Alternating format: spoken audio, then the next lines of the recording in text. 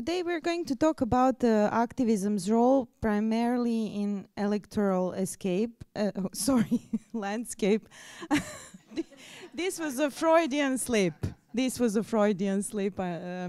Escape is from this really critical situation where we are, where we found ourselves in this year, where so many elections are going to happen. But also, when we started composing this panel and this whole summer university, we were thinking about the multifaceted role of and the landscape of activism in today's world.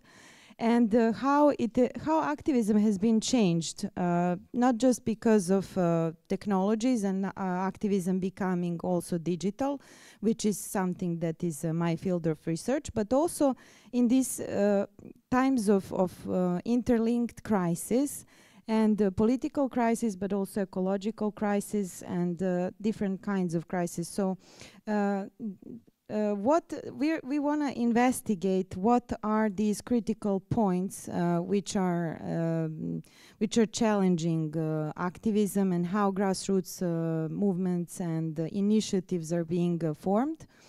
What are the problems with activism? Why is activism not working?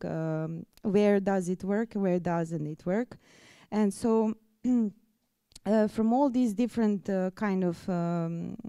different angles, we want to look into this environmental activism, political activism, and different types of activisms.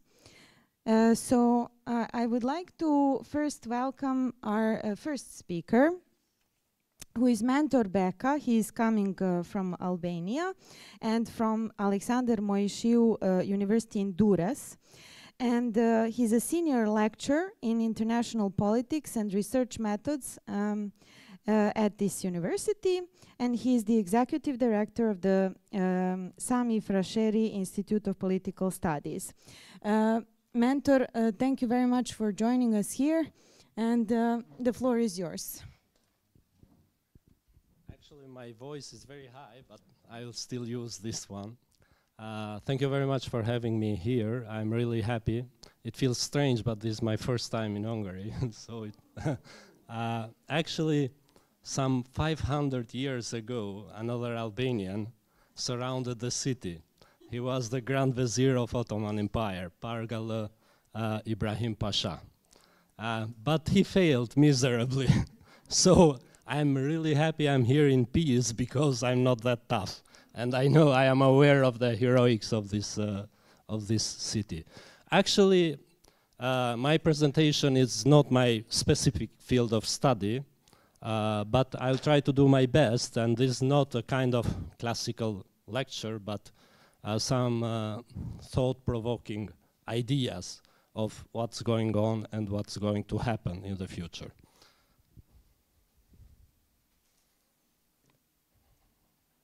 Now, the main hypothesis is that we are going through a period of huge communication transformation. The structures of how we communicate our messages, how we communicate our thoughts, how we communicate our ideas is changing profoundly because of the digital transformation. And this has given rise to a shift from more logical, rational discourse in the public sphere to a more emotion-based discourse and storytelling. And almost all our politics is based on storytelling, and we'll see how this works when we speak further. This, of course, that changes the public narratives, which are much more different than used to be in the past. And of course that this has implication even for civic engagement as well. We'll see how this digital transformation has empowered the populist movements. And now we are speaking after the elections for European Parliament. We have seen that the populist movements in Europe, but all over the world, are not stopping anytime in the future. So we have to discuss this issue. And how this shift from logical discourse to emotion-based storytelling has empowered populist movements and has changed the public narratives. And how the civic engagement, how the social movements have to adapt themselves with this new reality.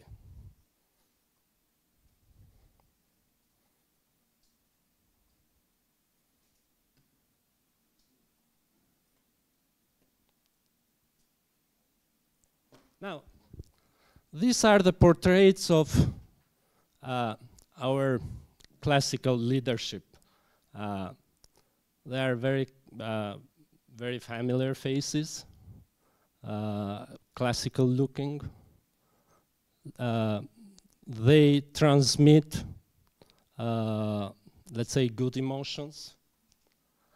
And if you follow their political activities, their narratives, you kind of feel good in yourself. But when you go, now these are our current faces. These are not necessarily bad-looking faces, but there is a kind of transformation taking place. So it's not the same thing. We have Boris Johnson now, it's not in its peak. We have Milei, which won the elections in Argentina. Donald Trump, I'm afraid there is no way to stop him to win the elections in November. I don't see any path of victory for Biden. And we have Modi in India, who won the elections again this year. Now, political communication is based mostly on the portraits and very short messages. Good-looking portraits, not good-looking portraits, but attractive portraits are very much important in politics today. And you see, after the European elections, the most powerful political personality in Europe is Giorgia Meloni. No one expected this 5 or 6 years ago, but actually she is the most powerful political personality in Europe, coming from nowhere. Now, why this happened? Because we are going through some transformations, which are very much important. We have this decline of traditional media, the rise of new media. We have what I spoke before, this shift from logical to emotional-based storytelling, and as a byproduct, the empowerment of the populists.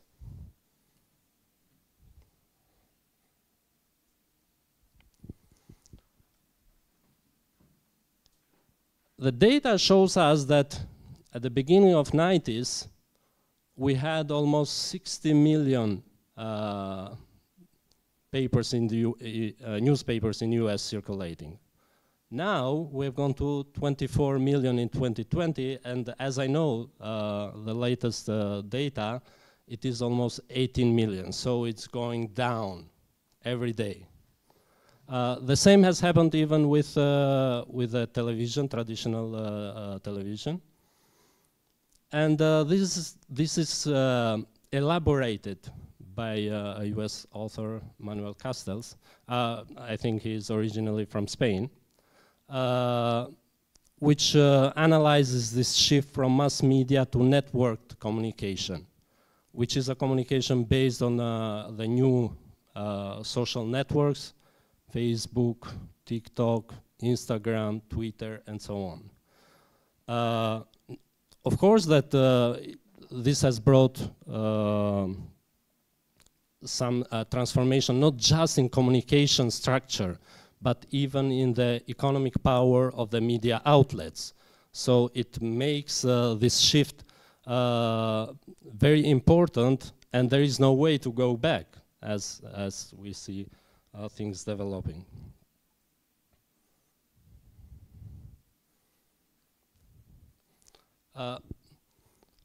we can notice an exponential growth in new media and social networks. Billions of active users in Facebook, Twitter, Instagram, and now TikTok as well. And political leaders have to use this powerful instrument, and they are bypassing traditional media and reaching the public directly through these new instruments of communication. And of course, this transforms the way how they talk to the people, how they talk to the public, how they transmit their messages to the general public. And it is this old idea that technology is neutral, and the product of the technology depends on how we use the technology. But I think that technology has its own agency, and technology transforms the way how we interact with each other, and has a huge transformational cultural impact on the way how we develop, how we conduct our activities, political activities, cultural activities, social activities, and so on. The way how politicians use these new instruments are common, and I think they are familiar for you, so I don't have to stick to this point.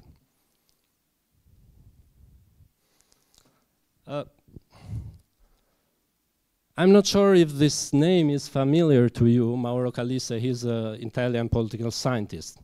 He has been observing Italian politics for almost 40 years, and he has 3 fundamental books which analyze the development of Italian political life. In the first book, which is called After Partitocracy, Dopo la Partitocrazia, he analyzes how the Italian old system based on parties was destroyed after the 90s.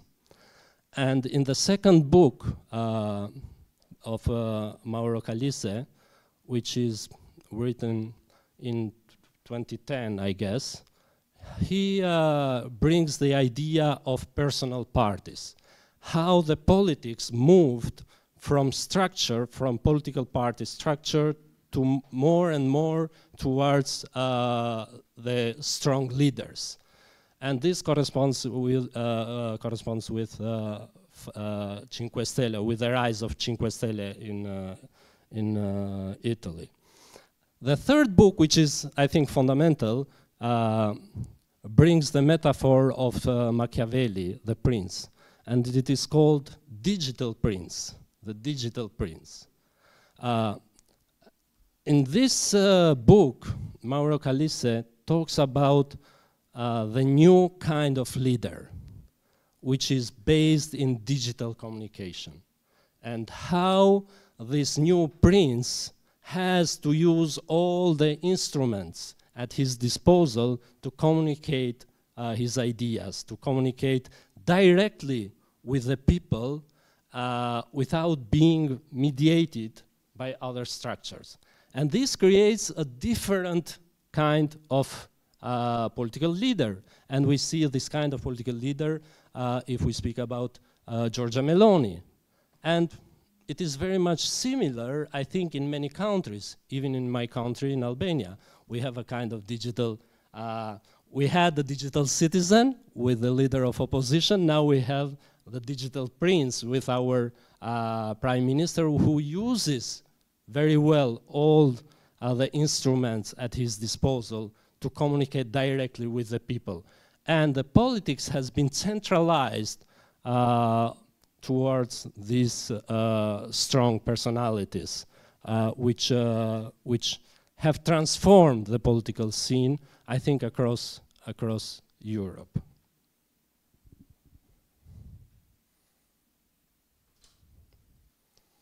And I think that this kind of transformation that has been taking place for a long time, I'm not saying that emotional storytelling has not been part of politics. Of course, it has been part of politics all the time, during all the time.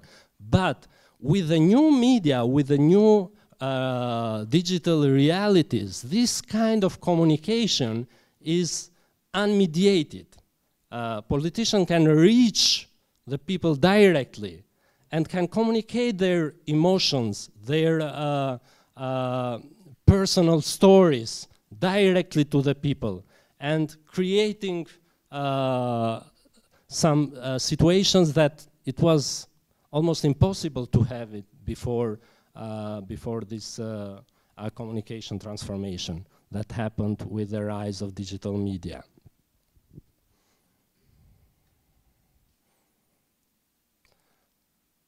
Of course that the new realities require a new way of engaging for social movements, for people that are conducting civic activities, because there are opportunities and limits as well in this new digital reality. It is easier for people to engage. It is easier for people to communicate. It is cheaper to communicate with people using Facebook, using Instagram, using TikTok, Twitter, and so on. So the barriers to enter civic engagement, to enter civic sphere, are much lower now with the rise of digital forms of communication.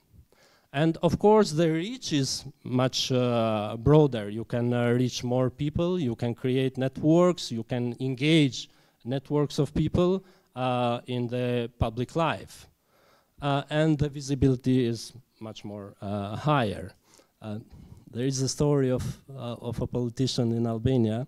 He goes in his village, in his birth village, in the village of origin, and he goes to a mountain, to a high mountain, and makes some pictures and videos and so on. And many people were talking, and one of his advisors was talking to the people of the village and tells him that he does this because he wants a high reach. And he tells him that we don't know any Rich here. There is no one who is named Rich in our village. So it's people are doing everything to have this kind of reach, so to have a broader reach in their activities. And even social activists can do this, and we'll see.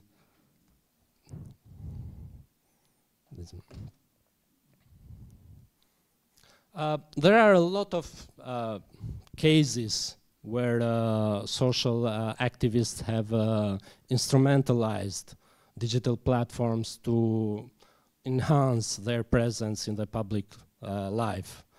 I think that a Me Too movement, Greta Thunberg, and lastly, Bassem Youssef. If you have followed the war between Israel and Gaza and the public discussion surrounding this war, one of the most significant figures emerging after the war is this guy, Bassem Youssef. After the interview with Piers Morgan, which was unexpected to have had such kind of impact all over the world. And he uses very well the sarcasm to reach people, to engage people emotionally.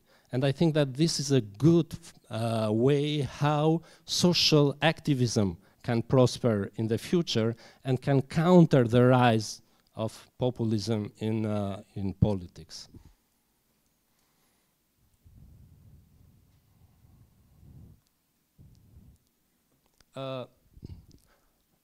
One of the most successful, I think, ways of using digital media in social activities is social movements surrounding climate change. And we've seen that even a kid like Greta Thunberg can become someone very important, can become someone that is well respected, and her voice can be listened everywhere. So it doesn't matter the objectivity of what she is saying, but her message is spread and has a global reach around the world. Of course, there are challenges and limits surrounding social activism after this new age of digital transformation. One of the biggest problems, I think, is the digital divide, because not all people have access to on internet, have access on digital media. Therefore, this creates inequalities even in social activism and disparities across the world. And this is one of the biggest challenges that we face when it comes to using digital platforms for social goals. Another thing is superficial engagement, the so-called slacktivism. Actually, I think, especially in developing countries, this is the biggest problem. And we can see this even in my country, in Albania, where we can see a lot of activism within the boxes, digital boxes, within the digital platforms. People are screaming in Facebook, Instagram, in TikTok. But when it comes to real engagement in real world, then we have a lot of problems.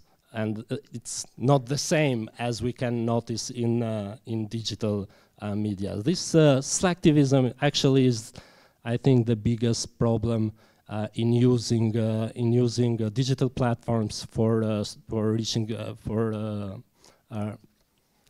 okay, I'll try. I speak slowly, so I'll try to summarize it. Of course, there are even other impediments to social activism related with the digital platforms, as you can see them. I think that social activists have something to learn from populists. Even social activists have to use emotion-based narratives to reach people. If populists are fear-mongering and they base, let's say, their political activity on fear, social activists can be emphatic, can use positive emotions to create, let's say, social movements. And we can think a lot, I think, from Charles Taylor's ideas that we cannot escape emotions. They are present. We have to use them in a positive way to create communities and to engage people in communities. And I think that in our days, the only way to deal with such transformations is grassroots activity, where people relate emotionally to each other and can contribute in a positive way to limit the damages that can be done by populists and to create positive social movements and positive social relations in their communities. So, with this, I'll end my short presentation, because even the time was very short, but and I have gone a bit slowly. But we can discuss later in the Q&A session, I think. Thank you very much.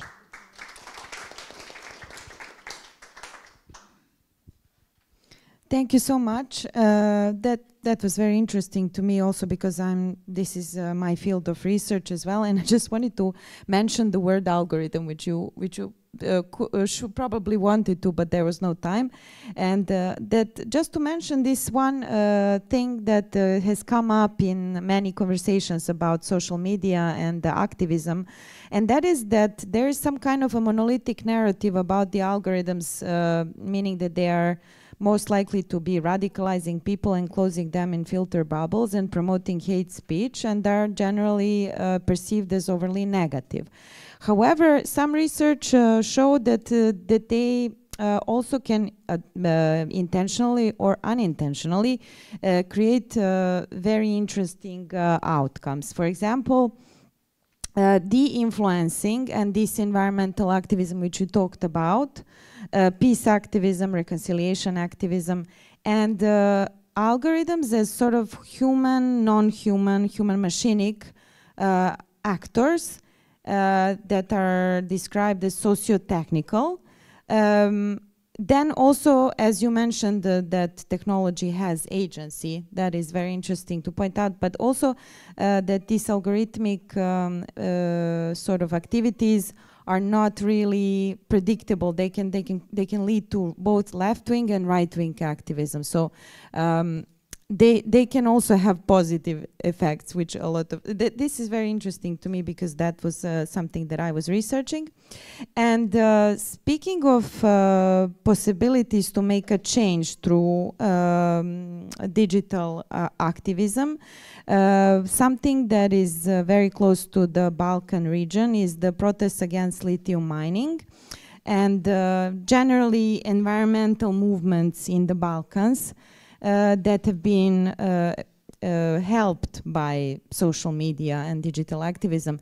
But I would like to now invite Aida Kapetanovic, who is, unfortunately, she had an injury and couldn't join us. Aida, thank you so much for being here, and I hope you're doing well. I hope you're feeling better.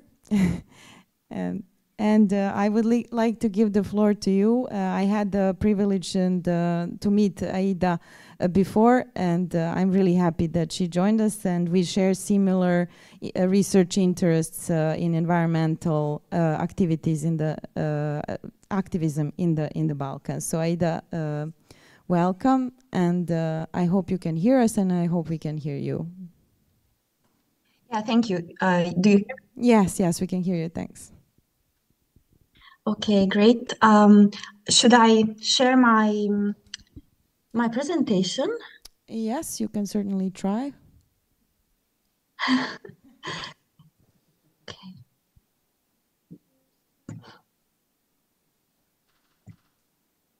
Let me see which one works. Can you all see? Yes, it's perfect. Thank you. Okay, perfect. Well, yeah, thank you very much, Ivana, for inviting me. And I'm so sorry I missed the opportunity to join you in person. But as you can see, unfortunately, I have a broken hand. And also, I apologize if, yeah, my presentation is a little bit improvised, because I wanted to think of it in order to frame it a little bit more in relation to this panel. But unfortunately, due to this injury, I didn't have a lot of time and energy to do so. But I see that already the first presentation can very well actually be matched to mine.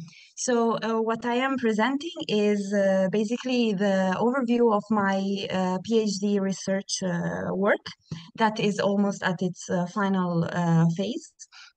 That is a research on the river guardians, so the struggles that emerged in defense of the rivers against hundreds of projects of small hydropower plants in Bosnia and Herzegovina and Serbia. Since at the beginning of the 2000s, the implementation of the European Green Deal for the Western Balkans as part of the conditionality measures led to this surge in investments, especially in hydropower. As you can see, this is a map of the region in 2017, in which the dots represent the hydropower plants. The black ones are the ones already constructed, and the red ones are the ones planned. And the size represents the size of the dams. So the bigger ones are the big classical dams, and then there's a big amount of small of projects of small hydropower plants that produce under 10 or under 1 megawatt of electric energy. And just to show you some of these examples here, we have a focus on the two countries that I focused on, Bosnia and Serbia, that are, as you can see, are very much dotted. And again, from these graphs, we can see that both in the Bosnian case, this one, the first one, and the Serbian one even more, the majority, the overwhelming majority of the planned hydropower plants were of this kind, so the small ones. And apart from producing a little amount of energy and being very small, so very quick to be constructed, they have also this system that is not the one of the classical dams, but of channeling the rivers into pipes directly from the riverbanks. So as you can see, we don't have to be experts to understand how this looked very much intrusive, also for the people that were affected by these projects. So what happened was this emergence of the opposition by the affected communities, especially in the peripheral rural areas, to these projects. But what struck me and what caught my interest was that these rural communities from the peripheral areas of the Balkans that are usually very much associated to conservatism, traditionalism, and nationalism, actually managed to broaden their local struggles into big environmental movements that acquire the national scope and the regional scope as well, with the involvement also of environmental activists, NGOs, and experts. And what interests me, coming from a sociological and social movements perspective, is mainly the cultural aspects of collective action. So what I explore are the narratives that fostered mobilizations in the peripheral rural areas, and how collective identities can be activated and transformed in these locally rooted environmental struggles.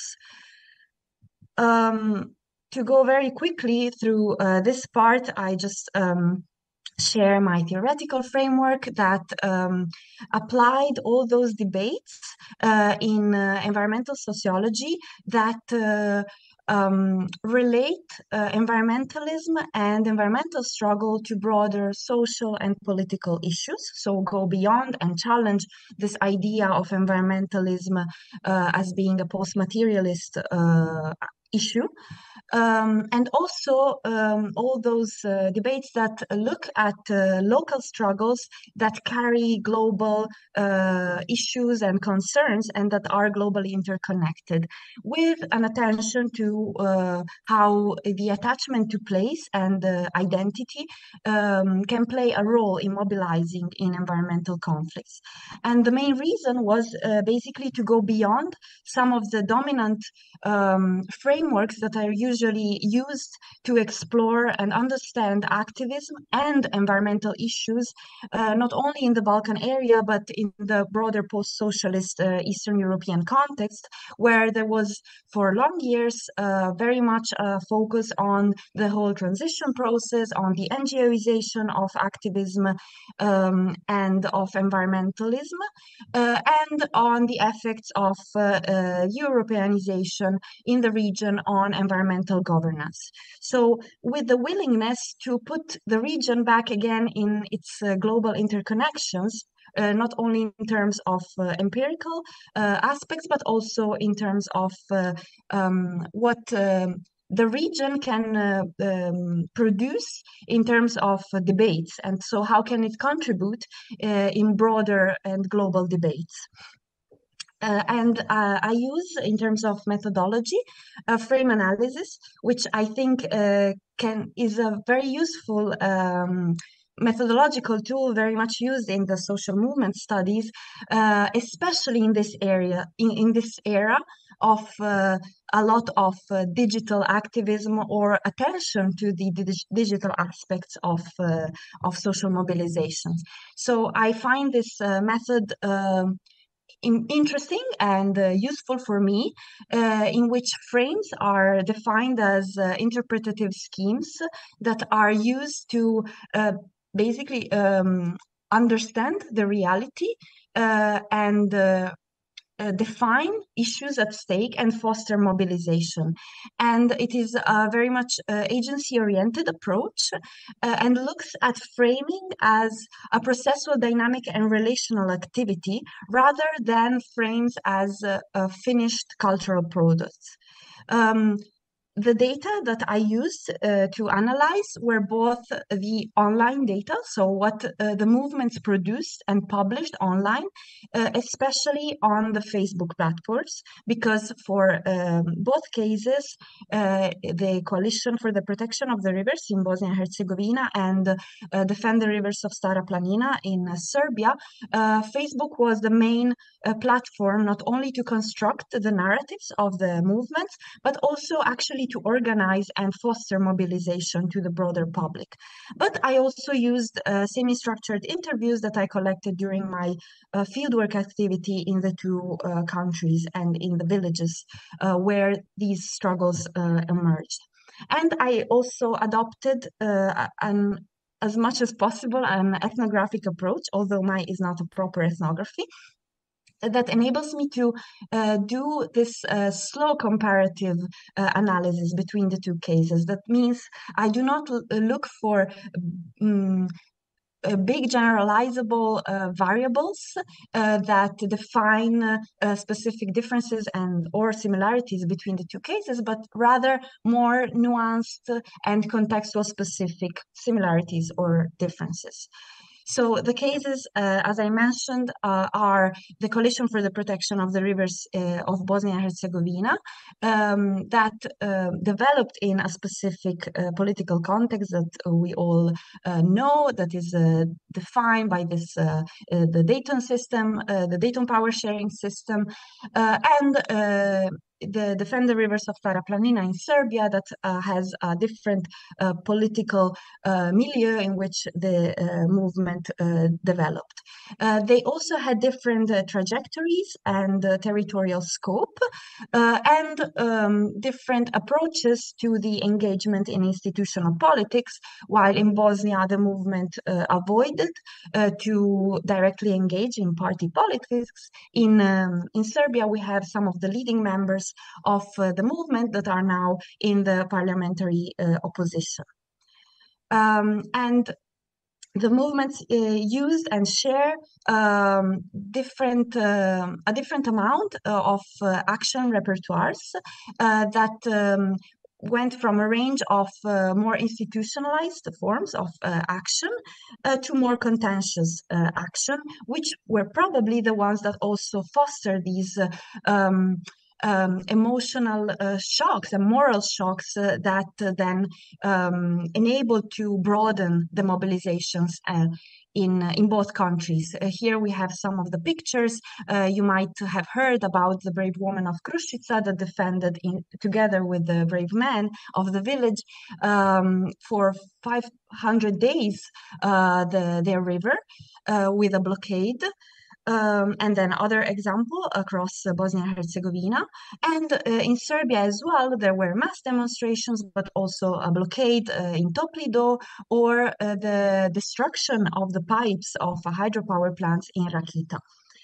But getting to what are my research questions, so the focus of my analysis and my findings is, so what are the frames that foster this kind of mobilization and enabled it to develop in this way? One of the main aspects that defined the diagnosis. So how the movements framed the problem and the issue at stake was what I call a sort of vital politics. That is that the hydropower plants represented a threat to life. And life was interpreted in its multiple and interconnected meanings that meant not only the bare survival of the rural communities that rely on the access to water thanks to the rivers, but also their symbolic reproduction and their thinking and definition of time and the connection between different generations. But in this whole understanding and framing of life that is threatened and therefore needs to be defended, also the non-human part is included. So this threat to life meant a threat to the relations between different species, multi-species interdependency that is mediated by those rivers, that enabled to broaden these local struggles that could have remained of a NIMBY type to broader environmental struggles that foster the mobilization also of environmentalists and NGOs and experts, as I said before. Unfortunately, I cannot read to you all these quotes that I put because there is a lack of time. But there's also a more explicitly political part of the diagnosis that I found that is slightly different among the different movements due to the resonance in the political context. So in Bosnia and Herzegovina, the critique to these projects of small hydropower plants enabled to develop and frame a broader critique to two interconnected processes and characteristics of the Bosnian political landscapes. One is the process of post-war privatizations that were led by the elites since the end of the war that tackled various public assets and common goods and that are now trying to commodify natural resources. And connected to this, the critique that is already has emerged many times throughout, especially in the last years, by social movements in Bosnia and Herzegovina, a critique to the corrupt and clientelistic system that was enabled by the Dayton system power sharing. So these two aspects, privatizations and clientelism, was the more political aspect of the framing of the diagnosis in Bosnia and Herzegovina. While in Serbia,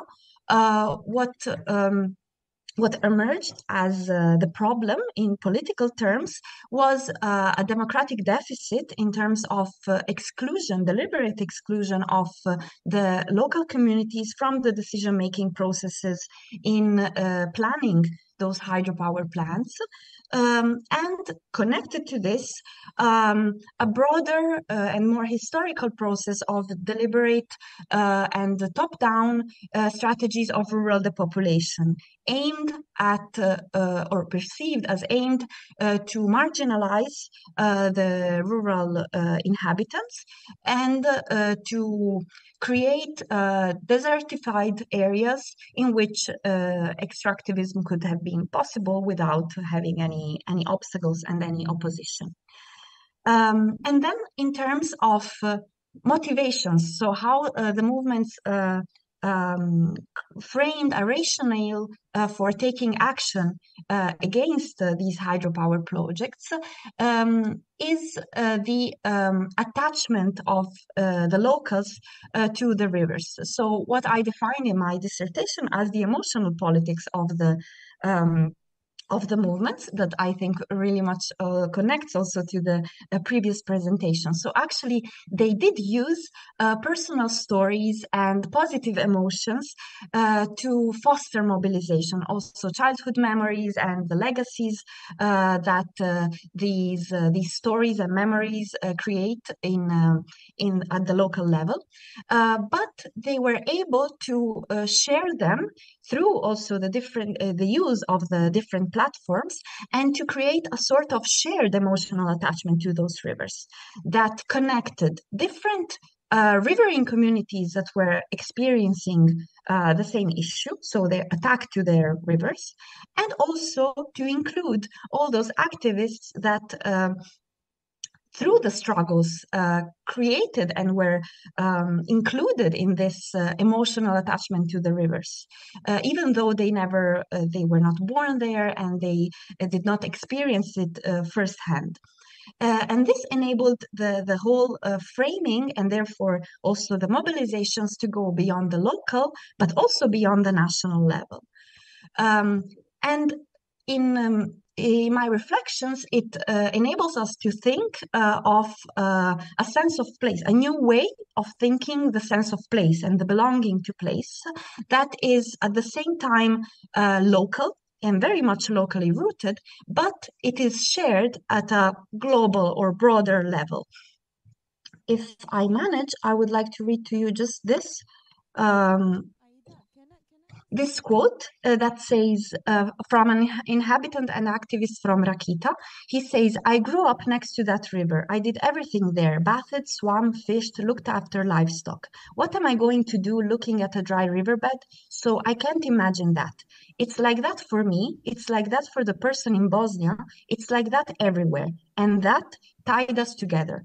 I think this is a very powerful way of depicting this idea of an experience that is very much locally rooted, but it's at the same time shared by all those that have their rivers attacked and are defending their rivers.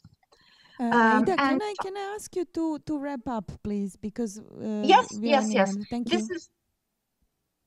So this is the final part in which I see how based on this attachment to the rivers, both movements were able to create collective identities, to foster the development of collective identities that in Bosnia were able to go beyond the ethnic-based identifications. So through this threat to the rivers, actually an identity based on the relationship with the river was reaffirmed and went beyond the ethnic-based divisions.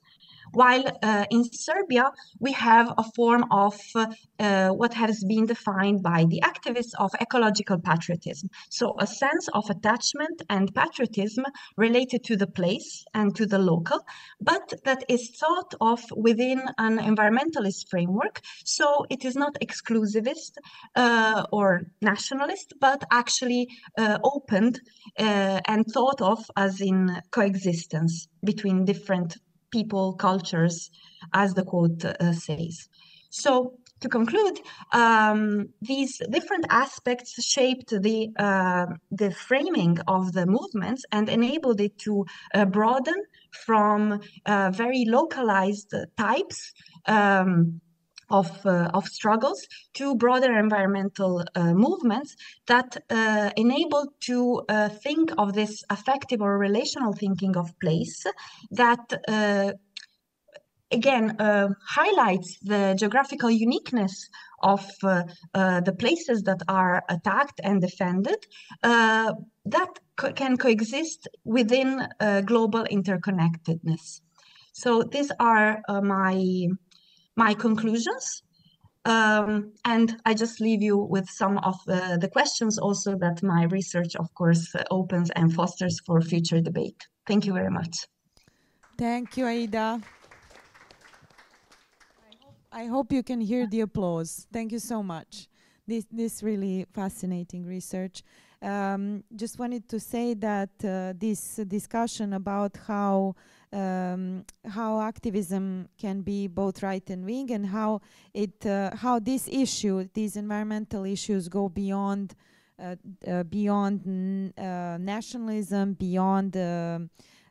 beyond borders, across borders. This is very interesting, and my research about lithium activism similarly concludes that really environmental issues are transnational issues, and where these identities, national identities and identity politics seems meaningless really when you think about these issues, and how you showed us these wonderful narratives. For example, these messages, water is life, voda je život.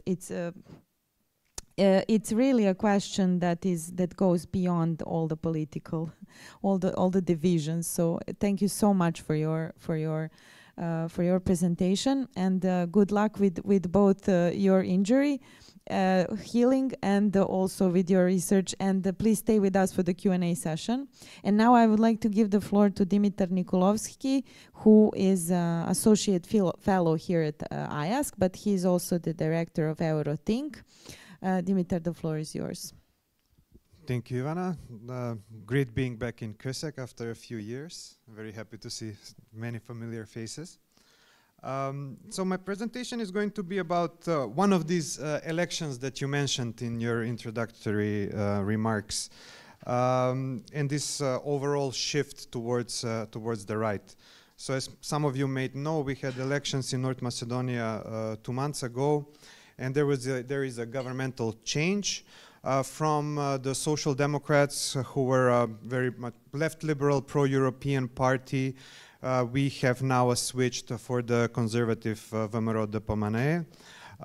We I would say a sweeping victory. The now incumbent government won 58 out of 120 seats in the parliament, which is not a historically high victory for them because they have done better even before, but the Social Democrats lost catastrophically, winning only 19 seats out of 120, which is a historic low for this political option.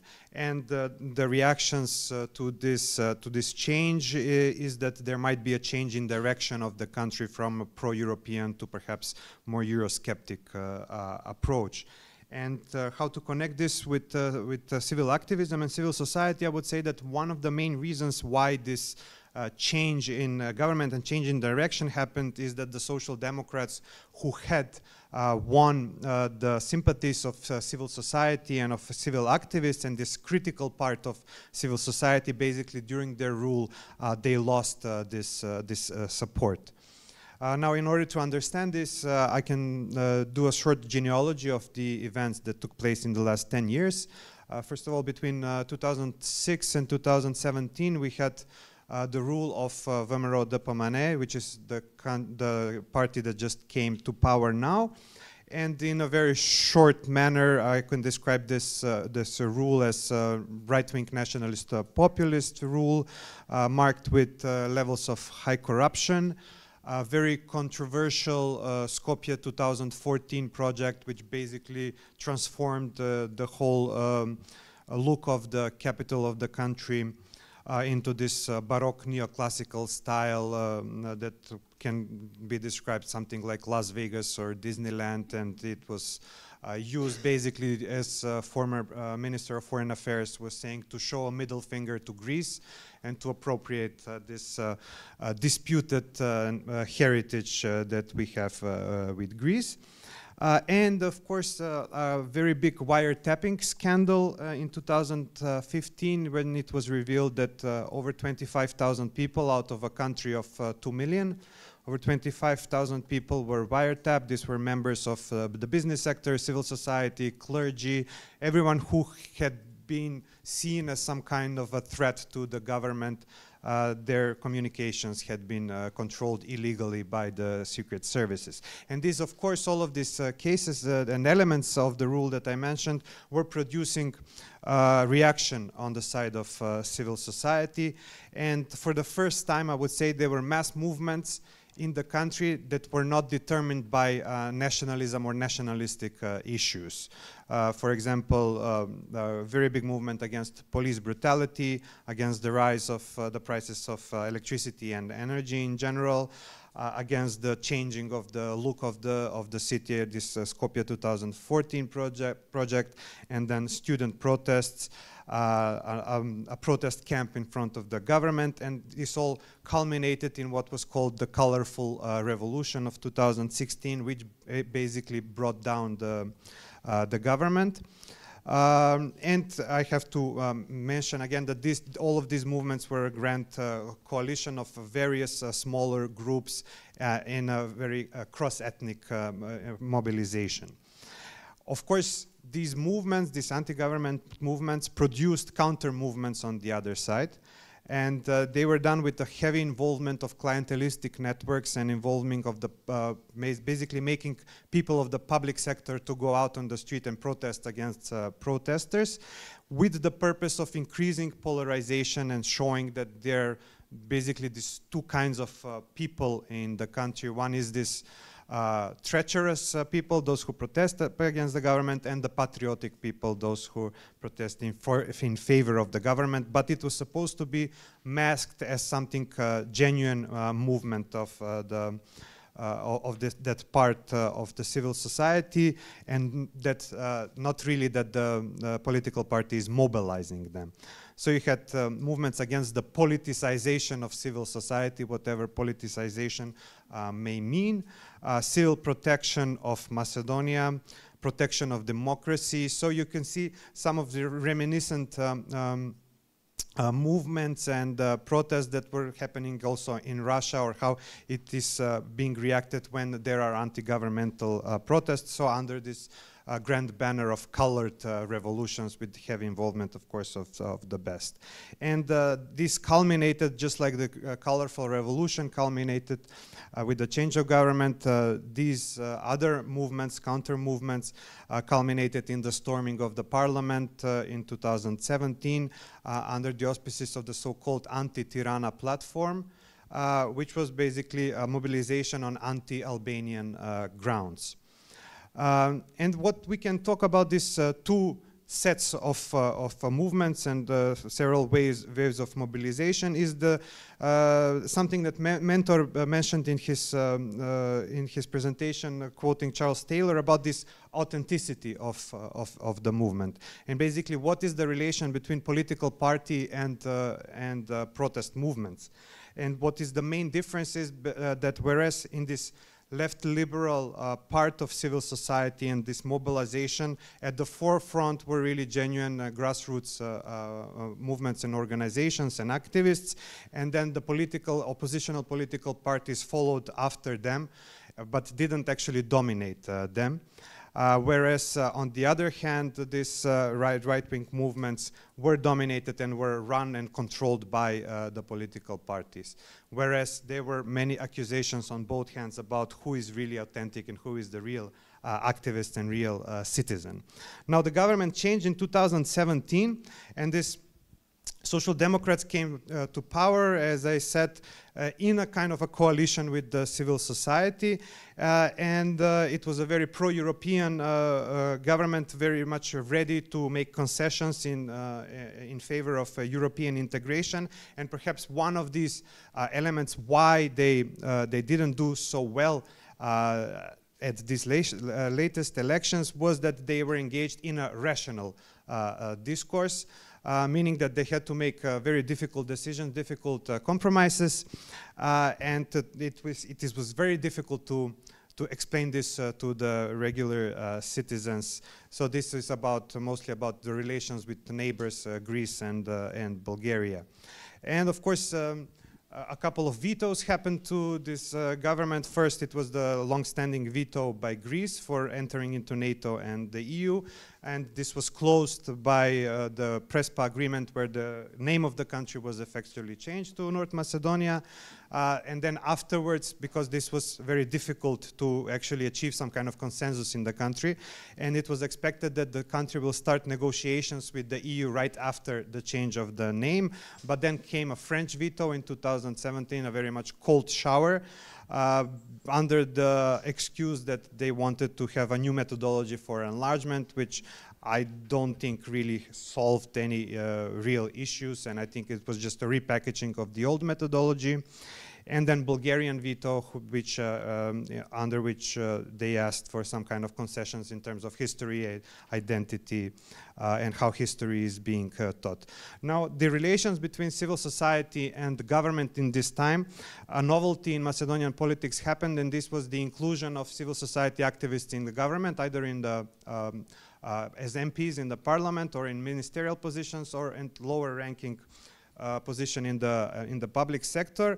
And there were here many disappointments in the way these people behaved, because one of the promises of civil society was that, okay, we supported this government into coming into power and we helped you, but now we will be this watchdog, and we will do our watchdog function and control everything that you do, and we will call out on everything, all the wrongdoing that you are doing. However, this didn't come to fruition, and there were some disappointments in the from the people that became part of the structures. For example, one of the most notable activists from before became an MP, and then there was a revealing some kind of recording of him arranging a half of gram for cocaine, and he resigned sometime afterwards. But also it happened about criticism, that we saw an opening of some portals that were very much complacent with everything that was being done by the government, and it was run by civil society people. So this expected critical overview, critical approach to the government did not happen. They became just complacent in everything that was being done. And now in the research that we do at Eurothink since 2014, we've been measuring public opinion. We saw this shift. If there was ever a consensus on the pro-European path of the country, we saw a change in the consensus, and a change like this consensus was crumbling. So between 2021 and 2022, at the question, do you think that the membership in the European Union, it would be a good thing? There was a drop of 20% in 1 year. So of traditionally, let's say around 70% consensus, this dropped below 50% in 1 year. And this was due to these vetoes from the European Union for starting negotiations. Then at the questions whether you think the EU, the relationship between the approach of the EU towards North Macedonia is fair, friendly, and correct, or unfair. In 2019, for example, 43% thought that the approach is good and friendly and correct, as opposed to 30% that thought the opposite. Whereas in 1 year later, in 2020, it was 60 versus 20. 60% felt that the approach towards the country was unfair. So you can see that this also reflected in the popularity of the government, because everything that they did was done under the auspices of European integration. And they paid little attention to other policies. Now, in terms of activism, as I said before, this promise of civil society was not kept. So left liberal part of civil society kept business as usual, quite, let's say, quiet. But then one moment really broke this support, and this was the so-called French proposal, when the demands of Bulgaria were met by the European Union, and it was offered to North Macedonia to make some concessions, okay, but the main concession was, in order to open negotiations and start opening chapters and clusters, that we need to include the Bulgarian minority into the Macedonian constitution. And this was met by criticism by some parts, pro-European parts of civil society, and I would say that they lost the government lost the support from this. And of course that other parts of civil society were involved in what is traditionally known in the Balkans as these clientelistic networks. On the other hand, the right wing did a lot better in terms of activism and in terms of keeping the tension and keeping the interest of the people. And this was, as opposed to the rational discourse, this was very much involving emotional discourse. So at the name change, there were huge protests against the name change. During the referendum for the name change as well, there was very serious mobilization of people. Then when this so-called French proposal came, we could see a very interesting shift from some members of the colorful revolution to cross to the other side, and this was done mostly because of nationalism. So we had a political party called Left that was part of the colorful revolution and then was against, but this political party Left, I mostly call them national Bolsheviks, so their repertoire mostly right-wing and they're very much pro-Russian. So we could see that this reaction towards concessions for the European Union were very much stronger on the side of the right wing, and as a reaction to this popularity, then oppositional party VMRO and now incumbent was giving promises that once they come to power, they will not use the word North. They will renegotiate with Bulgaria and with the European Union about the framework, the integration framework. And there was a huge disappointment among the former supporters of the Social Democrats, because the EU didn't really help the country in this regard. The corruption, there were many high cases of corruption, and the behavior of the ethnic Albanian parties in the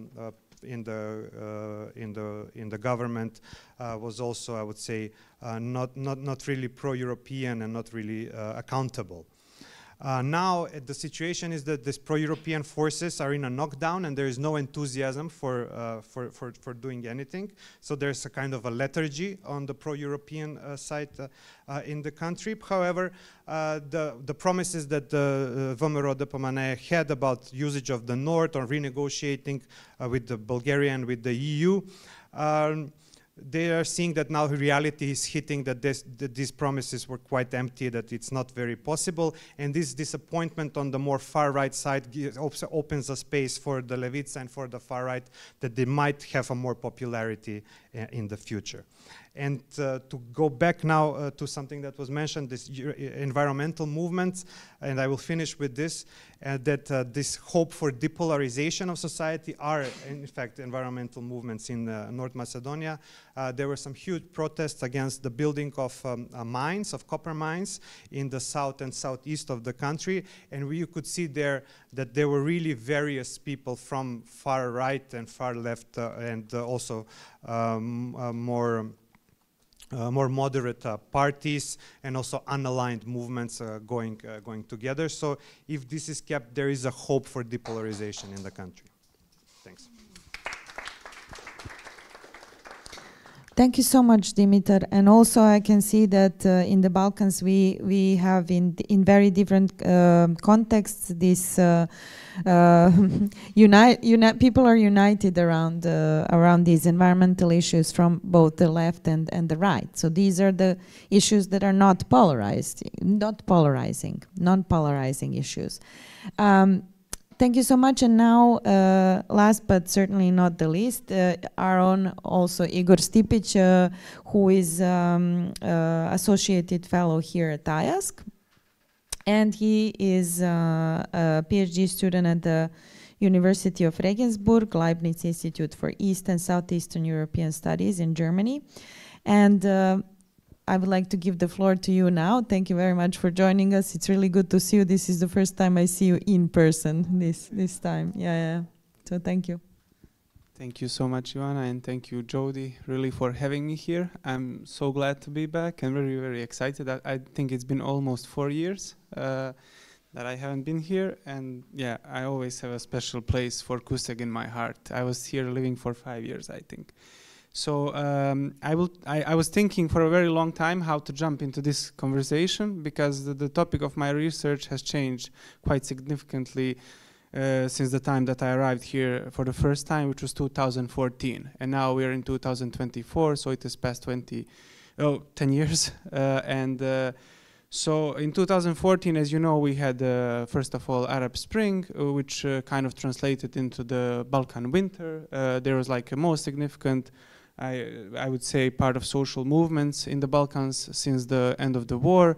House of Presidency was put on fire, and many other important governmental buildings were destroyed during these times. It was a time where a lot of rage was demonstrated around Bosnia and Herzegovina, and me as a political science student at the university in Prague was very emotional about this, and I was hoping that my country would change somehow at the time. 10 years after, the situation is very different. I do not study political science anymore. Now I believe that I'm an anthropologist. So I changed quite significantly, and actually my perspective on what's happening in the country has changed as well. And I will talk a little bit about this civil activism in the country and the state of the country as it is at the moment, because we also have elections coming up, I think, in October of this year. And I absolutely don't expect anything to change, but it's my own perspective. If people disagree, this would be really amazing to hear. And what we actually notice quite a bit, because 2014 was such like exciting times. People were talking about multitudes. People were talking about citizens, and there was a lot of hope. Now we see this scattered, smaller scale social movements that are basically related to what Aida was speaking about, you know, struggle for life, and very different social segments of the population are involved into this struggle. And I'm not part of the struggle itself, while I was back in 2014. And none of my friends is struggling, I think, anymore. Everyone has kind of renounced on the struggle, and there's a lot of fatigue, which maybe is not so bad, because I think mentally you're much more prepared to actually deal with what's around you, I would say. Basically, what happened since my arrival in Kusek, I started doing a PhD like in anthropology of education, anthropology of the state, which basically meant that I did kind of state ethnography within a particular high school in Bosnia and Herzegovina, which was one of the few high schools where like students of different ethnic groups studied together. What was very interesting to me is that this was not an international project, but it was like remnants of war, that it was one of the few cities that didn't divide completely. It is the town of Jajce, where in 2017 we had a situation in which in a technical high school, which is basically working class high school, we had a struggle against segregated education, and we spoke about this quite a lot yesterday.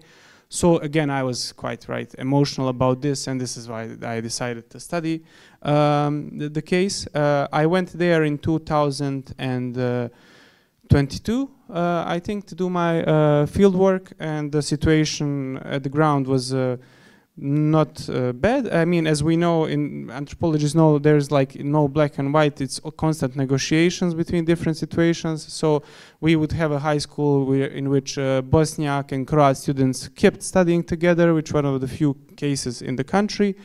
But still they were divided among the national group of subjects where history figures predominantly, right? So they didn't study history together, but they lived together within a common space, which is very important. So they had opportunity to interact with each other.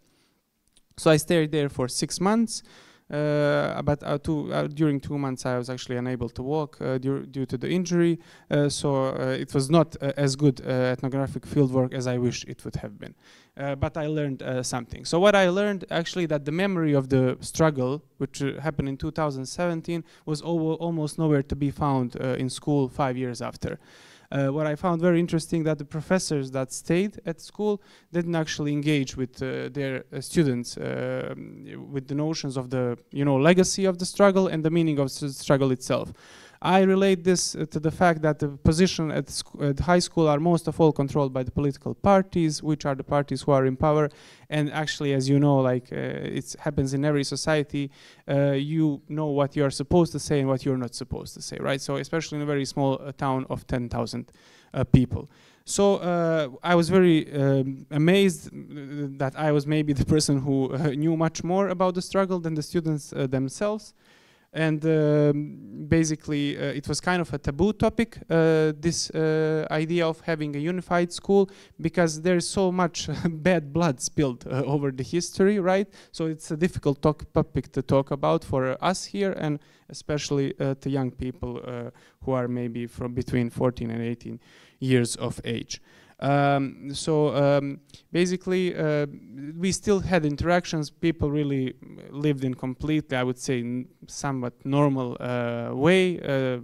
We didn't have these stories of conflict that we see in the parliaments and so on and so forth. We had stories of love, as it happens in every high school, right? So it was a very interesting environment to be in. And during my time, maybe to connect myself to what Aida was speaking about, there was two struggles in the town. One of them, both of them were related to the river of Pliva. That it's a basically main river that goes through the town, and that's a main, let's say, touristic asset that the town has.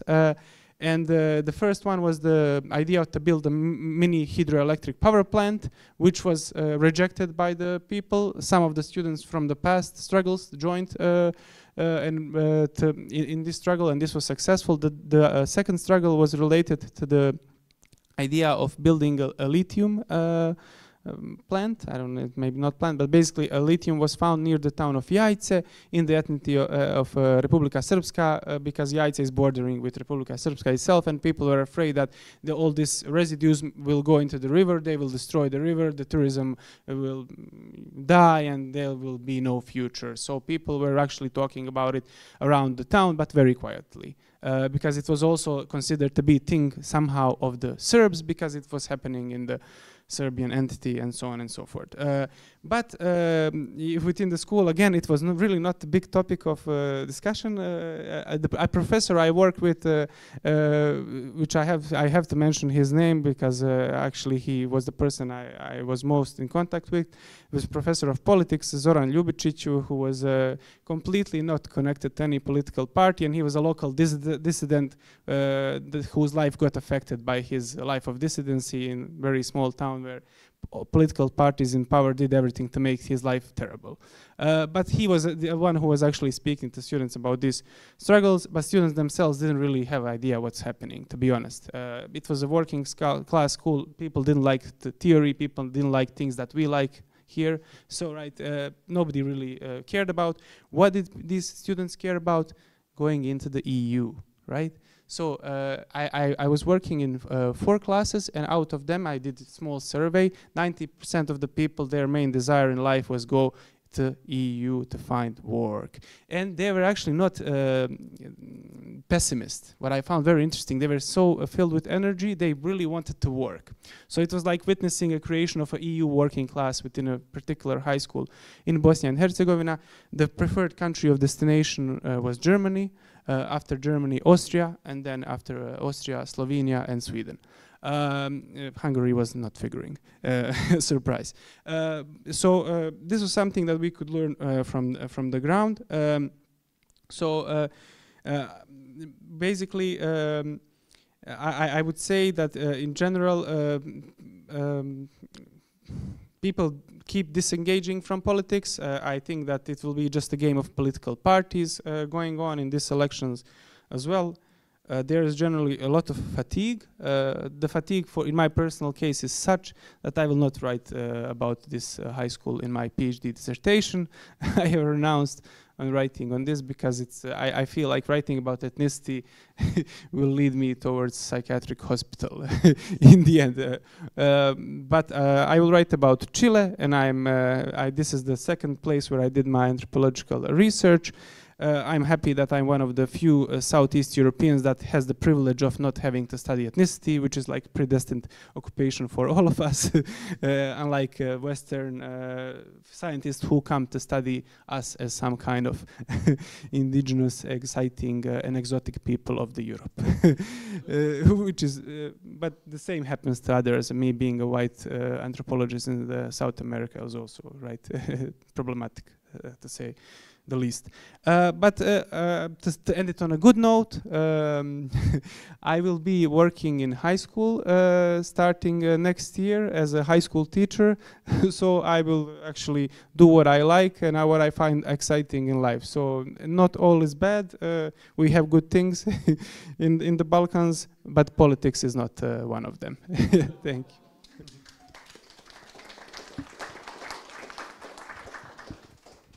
Thank you so much, Igor, for this inspirational story and this kind of made us think. You made us think. Thank you so much. And so now I would like to open the floor to you, everyone here present in Bibo Room and also online. And you are welcome to make any questions, preferably questions or comments, not too long, because we have about, okay, I mean, not too long, but they don't have to be super short either. I'm looking at the clock and I'm like, great, we have until 12. So, János Bogardi. Thank you very much. It was very interesting, and I like to be provocative. And provocative in a sense that I came a bit late, but I believe I captured the sense of the first contribution, which was very interesting on platforms, digital mobilization, and so forth. And Mike, towards the end of your presentation, you said that this emotional narrative, which is to counter populism. But every coin has two faces. Now, you looked at populism from the good side, in quotation marks, and if you award for a minute the same attribute to the populist, they can say that now it is a counter-attack with emotional narratives to contain us. I would say the political fight is in a new arena where everybody tries to play the game. The question is now, rather, do you expect a powerful regulation of this media? This means that in the written media we had rules that what you haven't put in a newspaper. For the time being, we have a very wild west in the digital media. And the question is whether you foresee that this will be regulated in a way that the ruling majority sets the rules, preventing the other side to be as proactive and as innovative as for the time being it may be possible, whether for the good or the worse.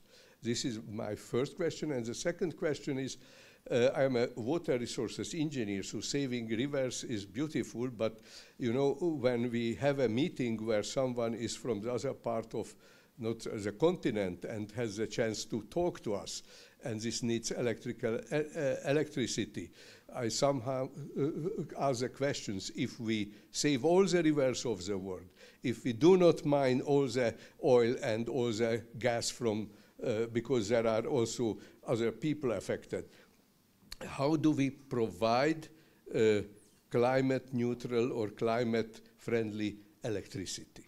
It is not only possible by windmills. Water is, there is not enough water, hydropower in the world, but it is the most effective and basically almost the least environmental damaging form of electricity. The question is, I mean, I put my opinion, we have to probably sacrifice some of the rivers and to save some others. And in a way, I believe that small hydro is beautiful, so small is beautiful, say some, but I believe that to really sacrifice some big rivers where we gain a lot of hydropower is probably more environmental friendly than doing small hydro and damaging sites where tourism brings more local income as the electricity. But I know that this is not a decision, it's not a debate which you can say, this guy, this time myself, is right, all others are wrong, because it's always contextual, where you can do it, where you have to do it, or where you have other options, or you have the mix of options. But let's be honest, we need energy. We need energy also for a more human life and a more equalized life where access to goods and knowledge is provided for more than for the time being. Thanks. Thank you so much, János. If you agree, all panelists, I would like to collect maybe a few questions and then you just write down what you have in your notes, okay? Lira? Yes, I want to thank the panelists for very interesting presentations.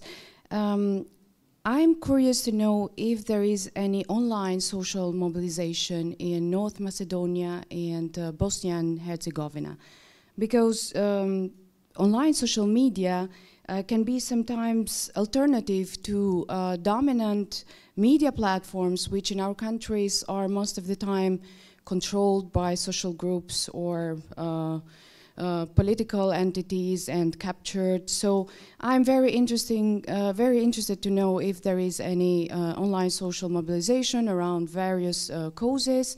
Is there any digital divide, or is any challenge when it comes to digital divide? Or is any risk that this online social mobilization can turn into a sort of slacktivism, so a sort of lazy mobilization? So these are my questions. Thank you. Thank you, Lira. Kati, and who else was here? You. Okay. I also would like to connect with the digitalization, with this armchair activist, because in my fields I realize that it's more and more on the social and educational fields, let's say in Hungary. And is it cause less in-person activists, or how is it connected? And the other thing is the emotional narratives.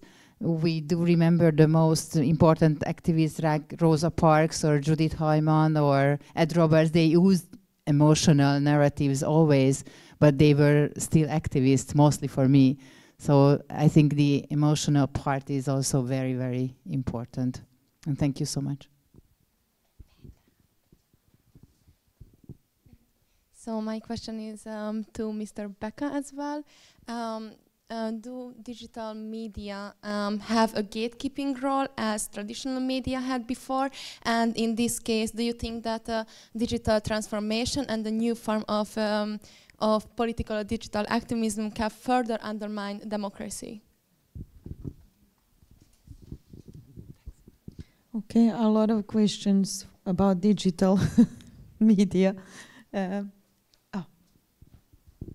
Thank you all for your fascinating presentations. Now I would like to engage with Aida's talk, because we also have a lot of river activism going on in Slovenia, and some activists were also making a documentary movie about how they were canoeing down Sava, and that was pretty emotional even to watch, because they went past my hometown and they didn't engage with locals who were, I don't know, climbing in that area. So rivers are fascinating, as Ivana said, like the transnational idea about activism, because rivers don't care, they just flow, right? And I'm just interested if you can envision some kind of a wider regional activist initiative where it wouldn't be about patriotism, or we're not nationalists, but we are all Sava, or something like that. Okay, thank you so much, Zala. Yes, we have questions in comments. I need to come closer. Another digital question. What do you expect digital media and AI's further impacts on social activism and formation of technoculture will be? And that's one question. And is it effective to leverage the reputation of successful activists for new causes, or is it more authentic but unexpected people better for the cause? In Georgia, we had a case of the Namakwani hydroelectric dam, where activists halted the project. These people are now involved in other environmental campaigns. They're frequently targeted, and their reputation and trust can decline over time. Do we have any more questions, or should we start with answers? Okay. So, okay, mentor, for you, the tough job. Actually, very tough. It's a very complex issue, and as I know, we'll have a session about complexities or not. Yeah.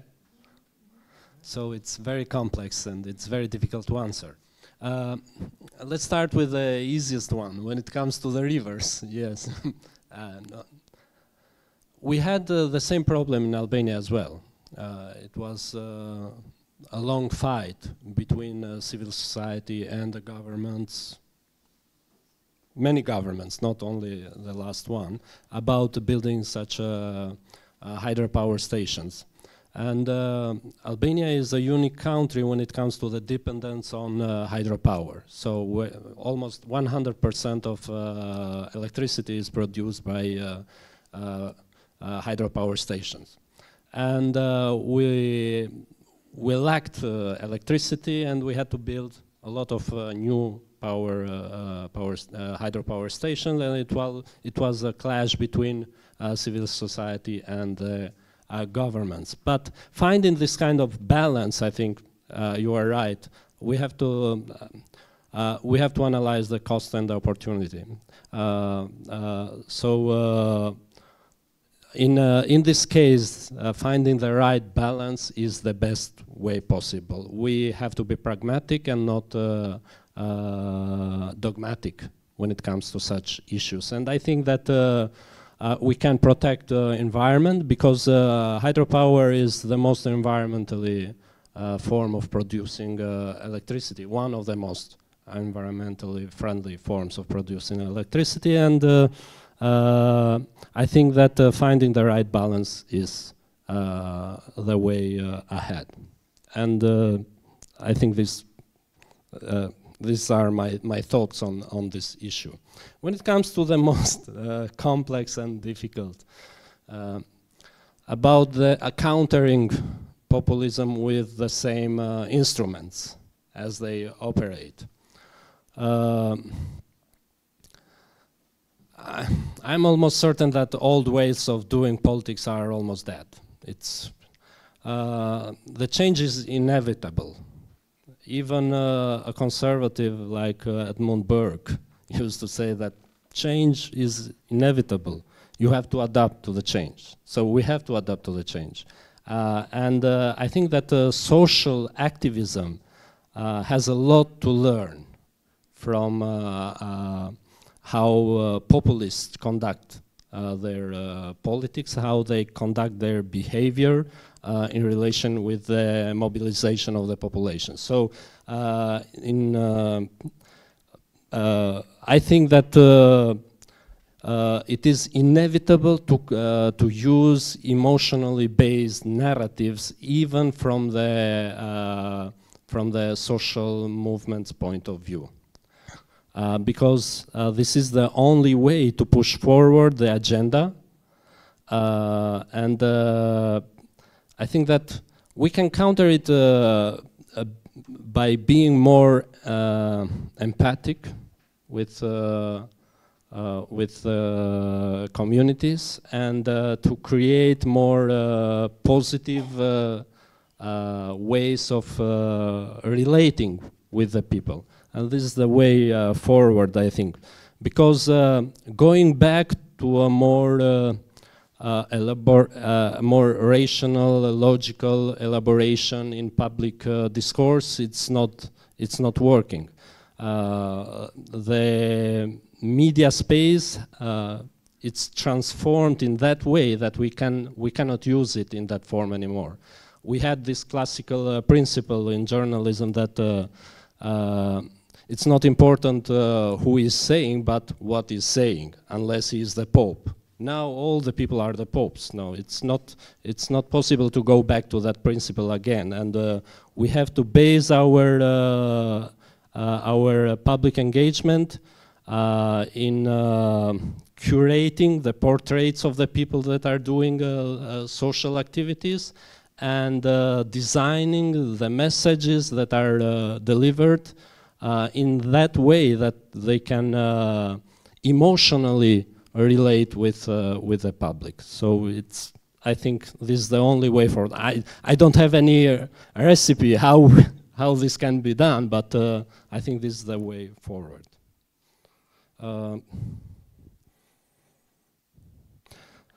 Can this digital transformation, as I remember, was the question, undermine democracy? This was the question?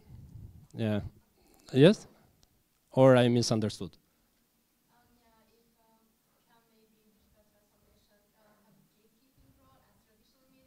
Okay.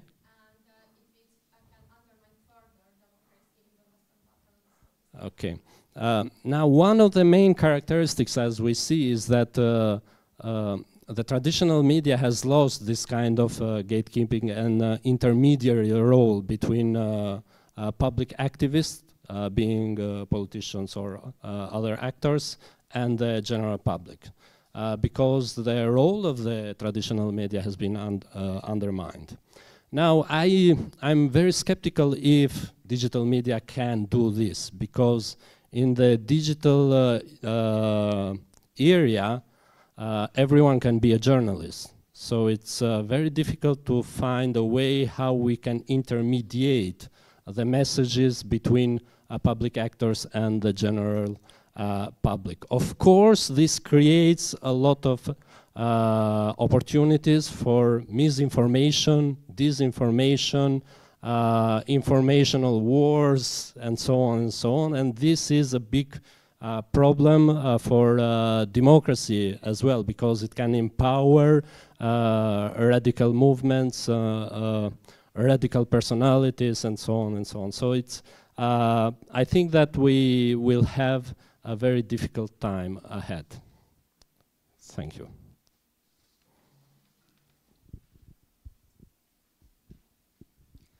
Thank you so much, and I would like to ask Aida to try to address those comments and questions.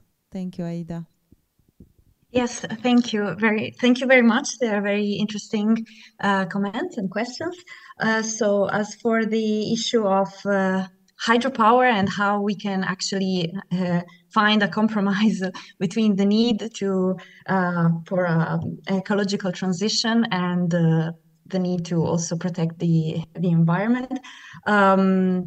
Definitely, I agree with the fact that a balance is needed. What emerged from these movements is precisely this: the engagement, the need to have the local populations and those that are directly affected to be engaged in the decision-making processes and in the production of knowledge, so that the way to find this balance is, at least from them, through cooperation and through de facto a democratic implementation and decision-making, whether in some cases it is better to protect the river or to install a hydropower plant. Of course, the movements as well agree also because in Yugoslavia, in socialist Yugoslavia, we had many projects of big dams. So they also agree with the fact that small is not beautiful, in the sense that actually those small hydropower plants produce very little electric energy and create huge damage. I think one of the aspects is this. The other is very much related to a more ontological perspective. Most of the activists in the Balkans, also in the case of the lithium mining, are seeing themselves as a colony of the European Union, as a place where some peoples and territories are defined as sacrifice zones. So until there is this situation of power in which policies that are decided in the European Union then affect people that are outside and at the margins of it, this also creates an issue of democracy and of participation in the whole decision making. Then for the question, somebody mentioned, the importance of the emotional aspects in activism, and I think, I mean, in my case, in my studies and analysis, it is definitely the key.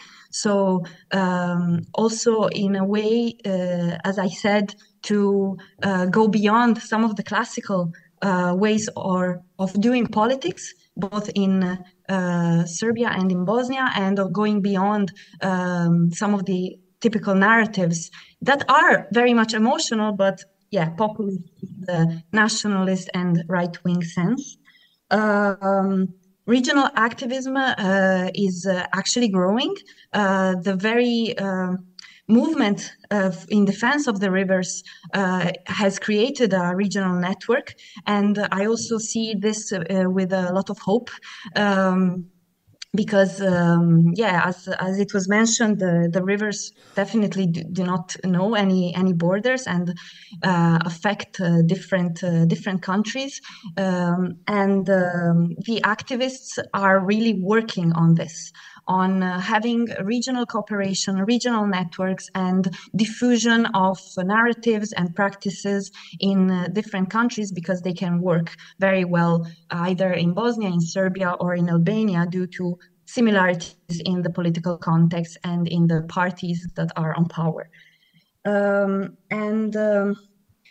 then in terms of the question, I don't know if it was directed to me, but of the leverage of leveraging the reputation of successful activists for new causes, or more authentic but unexperienced people better. Well, I think here also probably a cooperation of both is the best solution. I think especially in Serbia, there was a lot of talking about this, a lot of reflection by the movements about this, but the strength of the movement and of its leaders, and also their possibility then to engage in party politics, was precisely this, that they presented themselves and they were actually unexperienced activists, unexperienced politicians. They frame and they leverage the fact that they come from the field, they come from the villages, and they go in parliament with dressed and dirty as because they came from the field. This is very powerful, but of course it has its backlashes, because then those people need to build their experience within classical institutional and party politics, and they can be attacked and targeted. So also having cooperation with more experienced both activists and people that engage in oppositional politics can definitely help those figures to also build knowledge and skills, and to somehow have a shield against these these targets and the difficulties of being in some of the parliaments that we know in the Balkans. I just want to mention one last thing that was not directly addressed to me, but on the digital divide and slacktivism. I think this was also a very interesting point for the case, for my cases. There was a lot of discussion between, for example, the development of the movement in Serbia, that it became as a very grassroots, it developed from a very grassroots movement that connected different local communities, and then broadened thanks to the Facebook page, Defend the Rivers of Stara Planina. But many of the initial activists criticized this process because they said, we are the real people. When we organized among local communities, we were real people, grassroots people that started the struggles. When then the movement became a broader movement, there was this aspect of slacktivism. There was a lot of people engaging online with the page, with the Facebook posts and so on, but we did not see as many people in the streets of Belgrade, for example. So this is also an aspect that the activists think about. And I think this is also, we have to acknowledge this, that those people, even though they are not professional activists, typical liberal civic NGO members, they really have some knowledge production about those issues because they care about them. Thank you so much, Aida, for this important contribution. Okay. One question. Just to go back to the regulating of new media. I don't think it's possible to regulate institutionally how the new media can work, because it's so much decentralized and it's very difficult to do it. But this doesn't mean that the new media has created a more democratized public discourse. Because I still think that power structures that have the necessary resources can control even the narratives that are produced by new media and digital media. Because actually, who writes the rules is the one who matters. So you can have access to these instruments, but the structures that have the necessary resources to control these instruments still remain the most powerful structures. And that we have seen even with the Arab Spring and the other developments that actually the narratives are controlled and oriented in accordance with the interests of the most powerful structures. Thank you. And now I'd like to give the floor to Dimitar. Thanks. Okay, I'll take a couple of the questions that were raised here. One about the counter-populist strategies and about the usage of emotional discourse. A few years ago, I wrote a paper about exactly this colorful revolution where I call it progressive populism. And this is because I approach populism in this Laclauian formalist value-neutral way, where I look at the equivalential chains of various grievances, and this is exactly what was achieved in that time, and what basically brought down this government in 2016 and 17. So various grievances such as precarious workers, environmentalists, activists for privacy, and generally seeking for justice, and it was very much emotionally charged as well. Regarding online mobilization and media, I don't see a lot in North Macedonia at the moment. Maybe a little bit of environmental, especially now to connect it to this small hydro power plants on the rivers, but this is in a very, very limited, very little.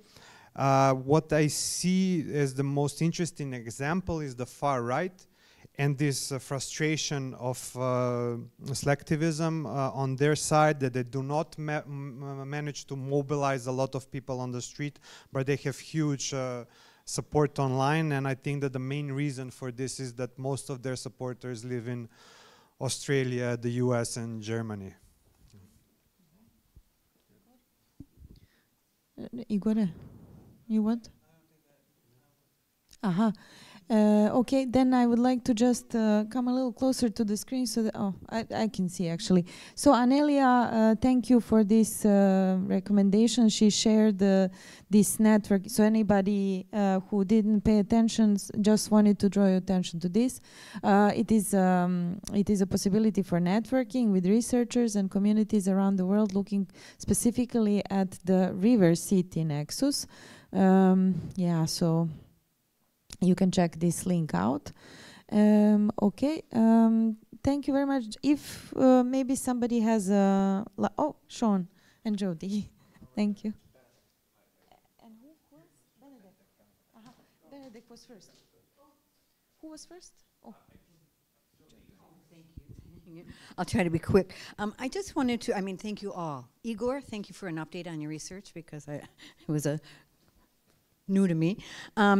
I wanted to talk about, the digitalization of our, social communications these days, and I don't want to underestimate the manipulation of market forces and the commodification of politics and politicians. It's just made to get clicks, okay? And we had this discussion yesterday about facts and myths. Facts. still matter. Even if you think we have to emotionalize messaging, both for good causes and bad causes, I really think we need to involve a psychologist in these discussions to find out why emotional storytelling reflects a lack of something in our existences. Why do we need that emotionality and instead of facts? Why is that more persuasive than facts? And I think it's really important that we also deal in facts. So I mean, when I look at this kind of projection of emotionality on all different kinds of communication messaging, I just find it very solipsistic. I mean, it's just kind of a circle. We talk about ourselves to ourselves, and we can't really move forward. My question is then, why doesn't the mainstream media cover all of what is happening out there in terms of, grassroots movements and civil society? Civil society is one of the topics that I research, and especially global civil society. And there is so much out there. And it is sometimes depressing, and I think it depresses people to think that nothing is happening. But we simply are not told about all of the initiatives that are taking place. Like Aida, thank you so much. Absolutely. I think it's moving from the local to the global, which is called, glocal in our terms. And I think that that is one of the solutions to move forward. And there is so much out there. So I don't think that we should be too, depressed or give up on these larger issues when we can start solving them at the local levels.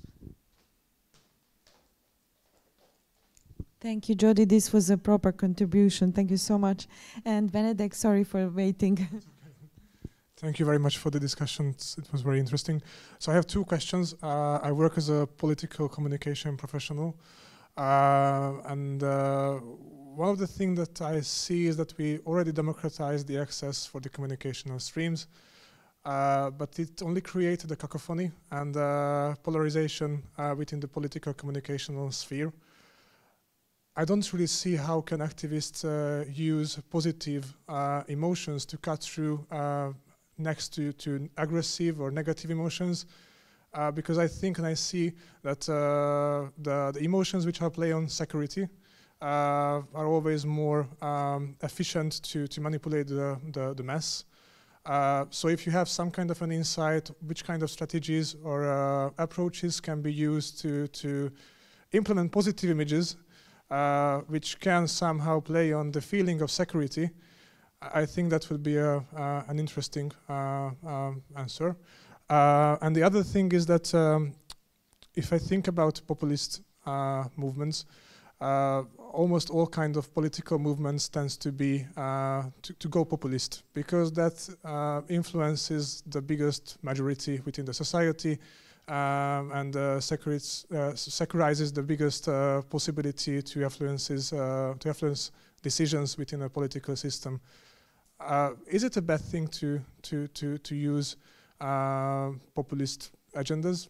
And if we are sticking to this digital context, aren't we limiting people to a spectacular position where they, if you are going with the Laclaudian sense, they don't realize the subjugation of their social position, they don't form into a chain of equivalence, and they don't seize the action.